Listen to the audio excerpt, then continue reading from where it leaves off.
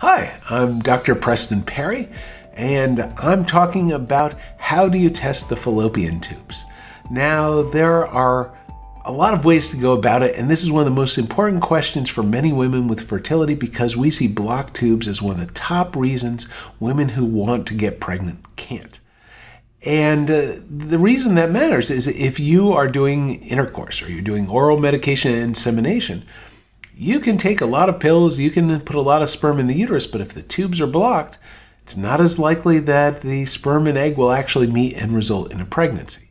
So for how you test it, classically people did HSG, study or approach that was invented in 1911 and hasn't exactly evolved a ton since then.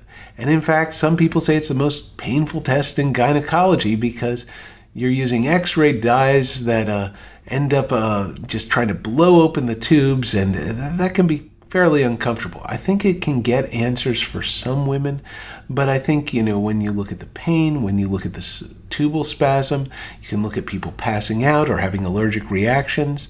I think there are ways of doing things better, but again, it will often get an answer as to whether a tube is open or closed. However, if you have high pressure and there's pain, that can lead to spasm, and it says it's closed when it's open. Or you can be blowing open the tube and sperm don't swim with the jaws of life. They can't prop open a closed tube, and you see high pressure patency actually showing to have lower pregnancy rates than when the tubes are naturally or more readily open. Now, the alternative to HSG for looking at the tubes is sonosalpingography, or actually one of the alternatives. You can use air-infused saline, and you can do it in the office instead of radiology. However, the challenge with it is it often hurts as much as HSG. And by the way, people say, hey, I don't do a painful HSG. There are all these docs who say they don't do painful HSG or sonosalpingography. You got to wonder where all these people complaining of pain come from. There must be one doctor out there who's doing all these painful HSGs and saline infusion sonographies. Until that doctor can be found and stopped, we have to be suspicious that maybe some docs don't realize how uncomfortable their procedures are. So that's a whole separate issue for things. Sometimes sonosalpingography can only do one side. A lot of doctors don't know how to do it well, and actually it can take even a few hundred procedures before you have very good skills in it. So that's something to be mindful of. Now, other tests that people have done are chlamydia antibody testing. To do that screen, you're looking in the blood as to whether a person has ever been exposed to chlamydia. And that's the number one reason that women might have tubal damage and not know about it. Because often for endometriosis or ruptured appendicitis, people knew they've had chronic pelvic pain or they ruptured their appendix. However, the problem with that is that it's indirect and it doesn't tell you whether the tubes are open. It just tells you whether there's risk for it.